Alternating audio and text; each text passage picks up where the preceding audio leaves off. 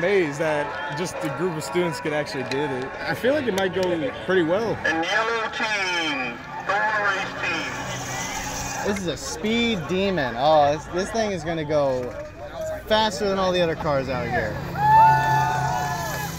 We're at Jeffersontown High School. We started with a normal, average go-kart, and we had to dismantle the engine, take everything out of it, and replace it with a brand new engine that we had to power with this here solar panel.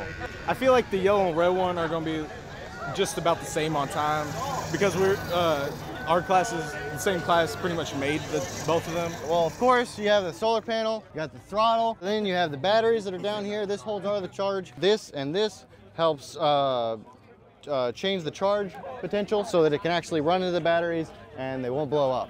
We have a battery to store all the power that we need for the race today, but it isn't going to be at full speed since it is cloudy. It's going to cause us to be a little bit slower than what we anticipated since we planned this beforehand and we thought it was going to be sunny, but you know, weather isn't working out for us. This goes in for its third lap coming up. Of course I've been dreaming about this, but that's because I'm so excited. And I'm not really worried about this. I don't really see this as more of a competition. I see this as more of a whole bunch of great people coming together to have fun in one giant race. Go! Here at J-Town, I really enjoy it here. The engineering program is great.